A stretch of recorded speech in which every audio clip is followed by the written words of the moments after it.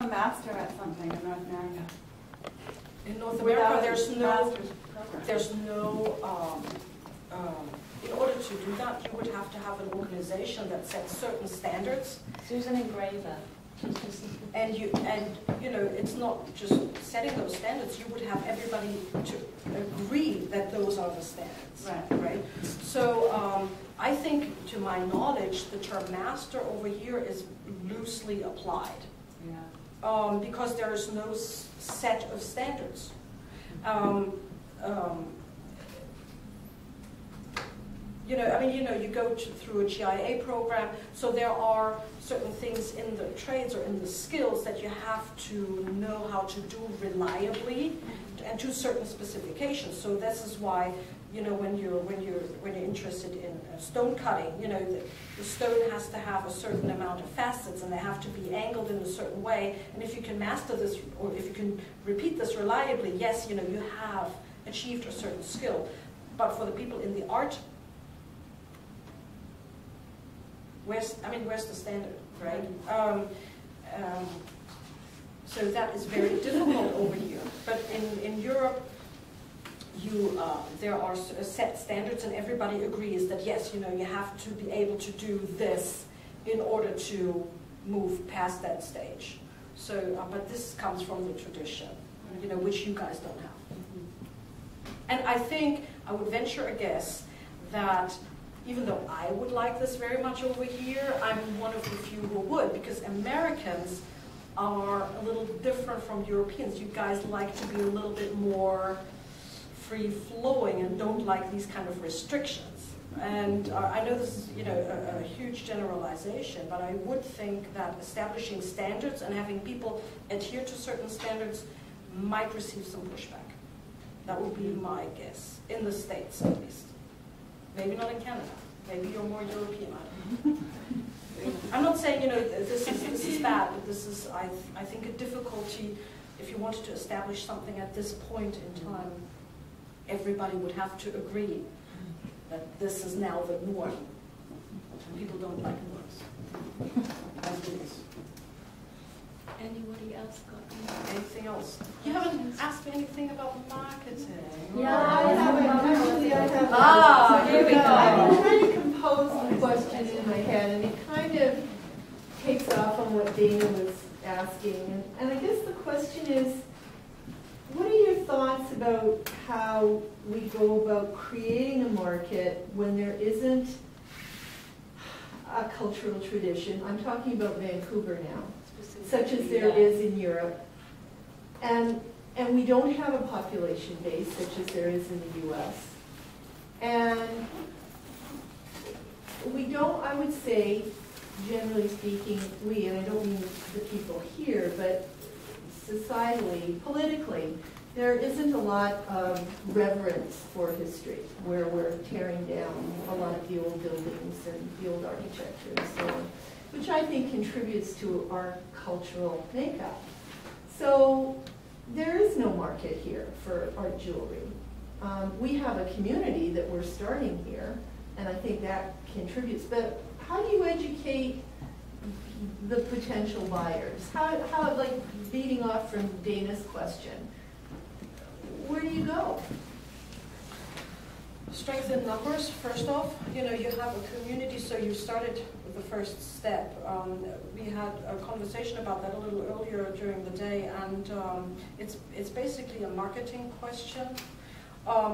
My suggestion to you in your specific case would be that you continue as a group and market yourself as a group. For instance, how about you guys create a little brochure with a map of Vancouver, and each of every one of you gets, you know, a certain segment in that brochure where you can talk about what it is, who you are, where you sell, and the type of work that you make, and then it's like a visitor's guide, like a little brochure, and you can put ads in there if you want to, and then you have this brochure and give it to the places downtown that deal with customers in general. People like maps, and then you could market this as a tour you know, this is what Vancouver has to offer. So there are a ton of metalsmiths out here, and you could visit these studios. So just pooling what it is that you already have going and making it as a group would be the first thing I would do. Mm-hmm. Absolutely first thing.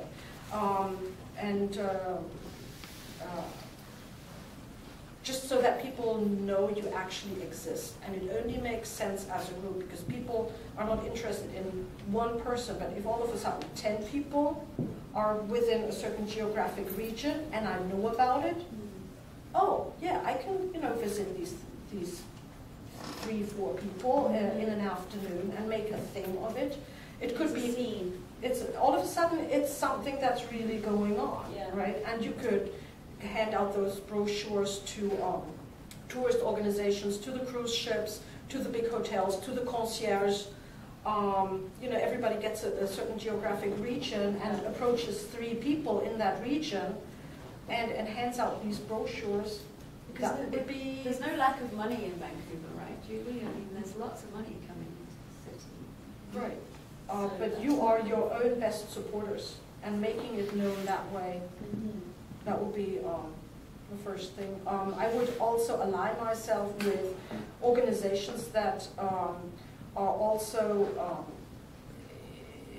into visual things. So architecture, interior architecture, realtors, any group that deals with the visual image in order to create a reaction is your friend. Not only the other crafts, but businesses. Maybe you've tried this, or probably you have, approaching businesses and asking if you can put up a vitrine with your work. And they don't have to do anything. You come, you put up the vitrine in their place, and they can just, you know, sell the work on the side and get a little cut. But really be creative about the environment. It doesn't have to be a craft environment. It could be something that is allied.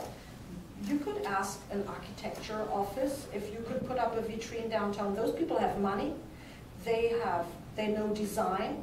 They're used to look at things visually. They're used to look at things 3-dimensionally. That would be, I would really completely not think about traditional galleries, not thinking about traditional retail situation, but go absolutely outside of the box, as they say. Be really creative about it. And strength is in numbers. If I could get a map from a tourist office or from the concierge in my hotel, if I would, and I've asked the concierge in my hotel, okay, where is the artsy stuff here?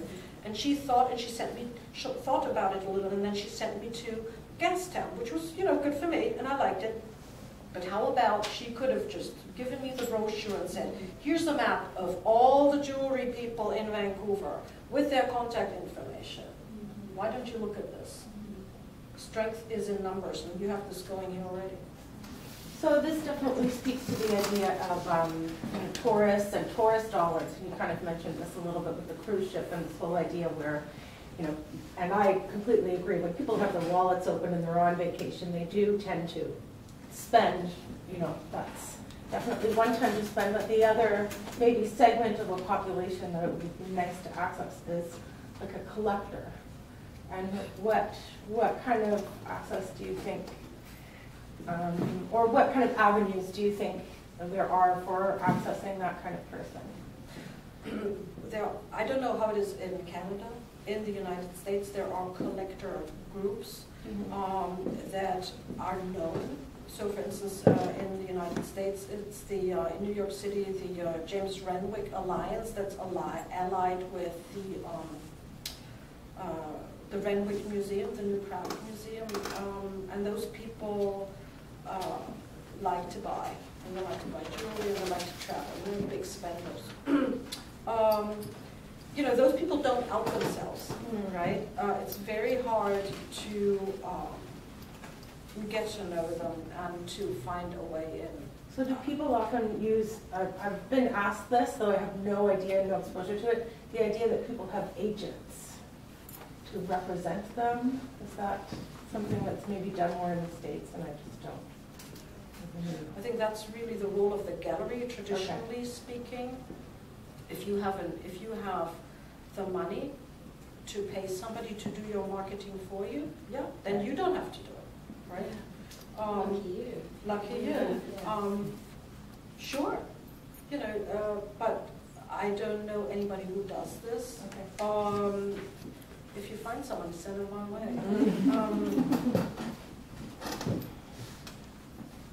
Yeah, you could try. You know, hire somebody whose sole job it is. To handle your PR logistically. Yeah, hire somebody who's your PR department. Yeah. You know, which is a smart thing to begin with. You don't have to do everything yourself. You just have to do the things that you enjoy and do very well, and things that you don't enjoy, like bookkeeping, you know, doing your taxes, that kind of stuff. You can absolutely farm out. You know, or even when you run little production lines, by all means farm some of that stuff out, you know, because your time is much more valuable in the big scheme of things, and you know, somebody else can help you do repetitive stuff for sure.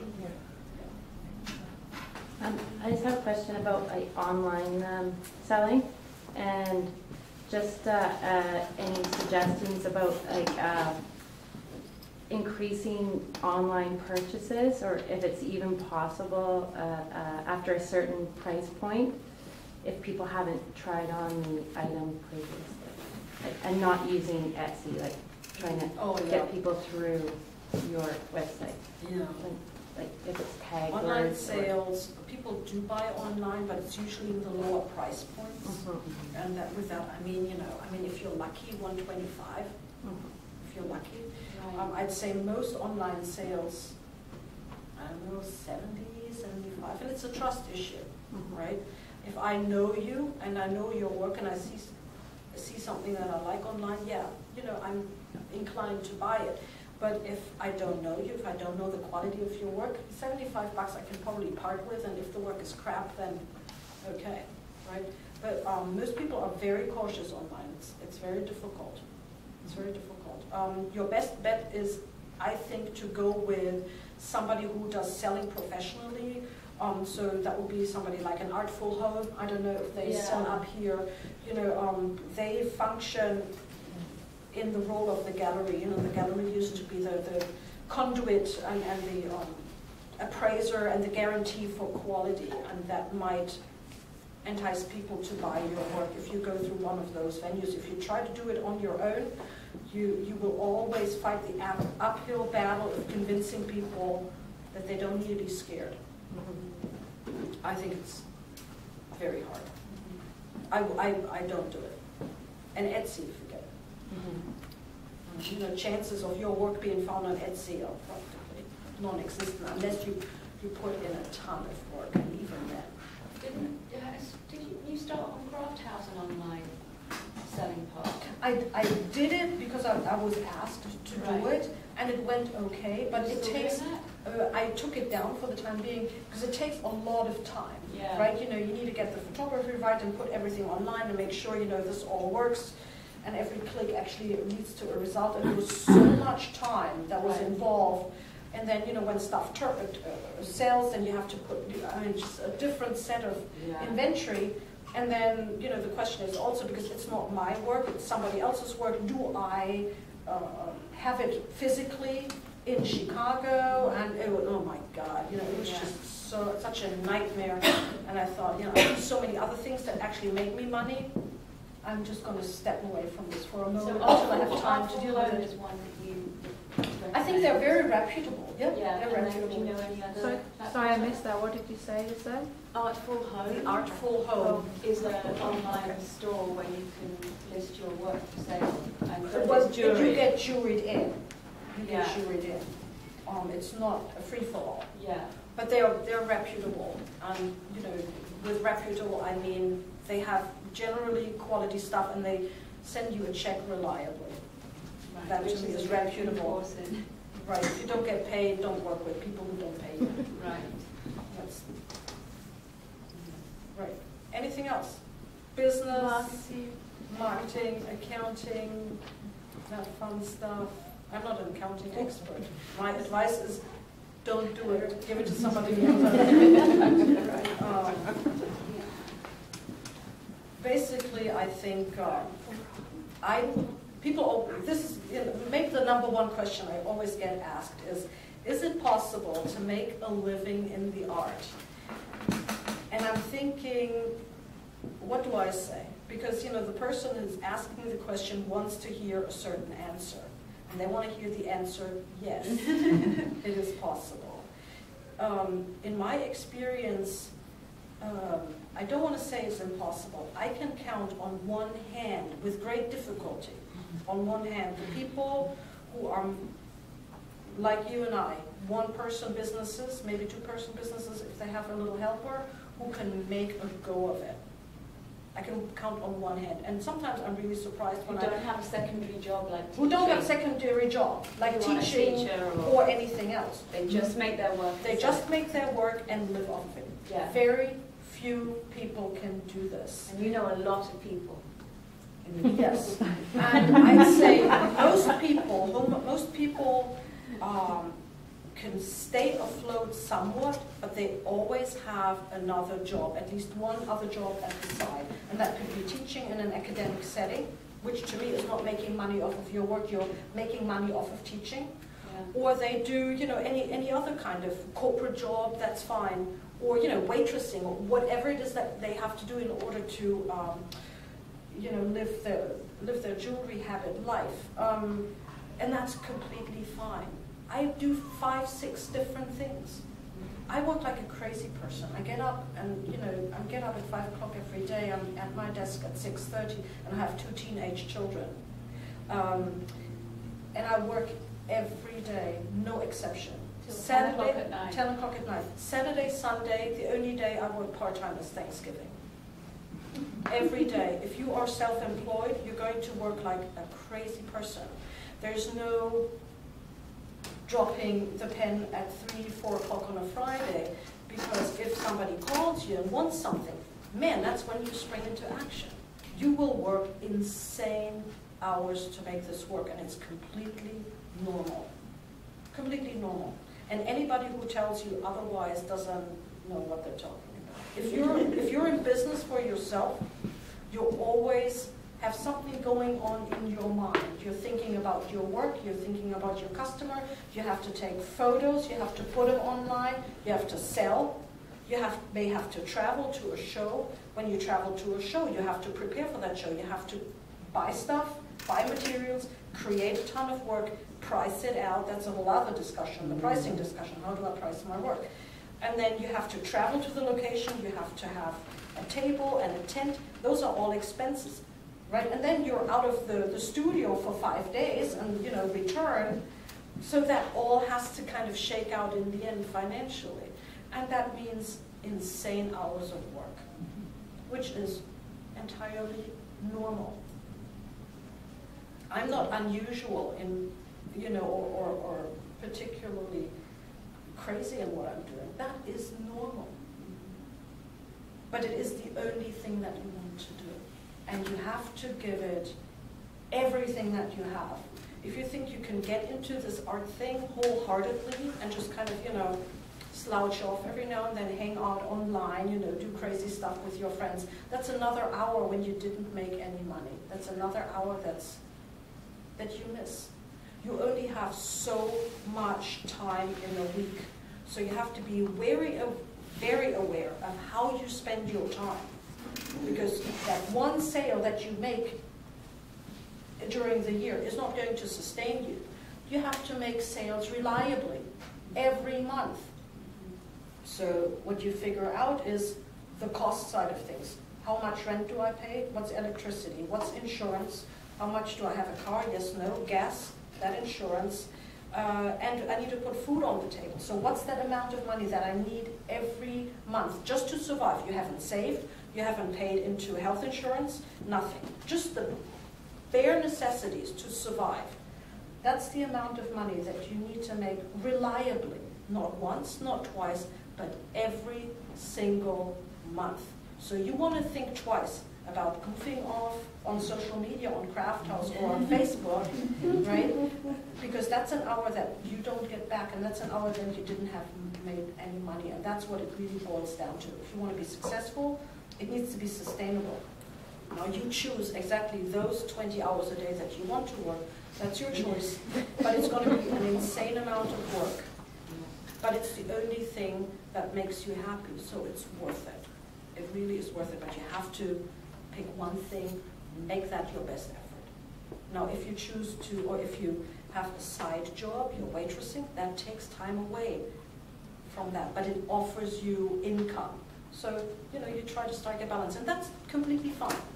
That's completely fine. I think there's the idea out there that if you don't do this full time, right, and if you kind of do things on the side, that you're not the real deal, that you're not a real artist.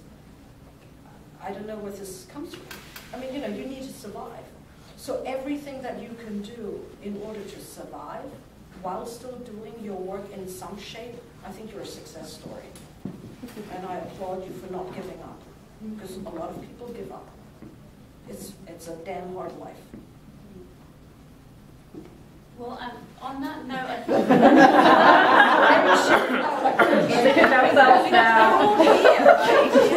in a way I see that as a positive thing, because you're all here, and you don't have to be here, and you've chosen to be here, and we're all here together as a community, and I'm really encouraged that it's growing, and people like Brigitte are coming to visit us, and she's had a fabulous visit and really enjoyed it, so, and I'm sure she'll be back again. Sure. She wants to come back.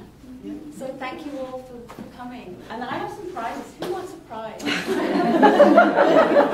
Throw them out back. Okay. Thank you, everybody. Put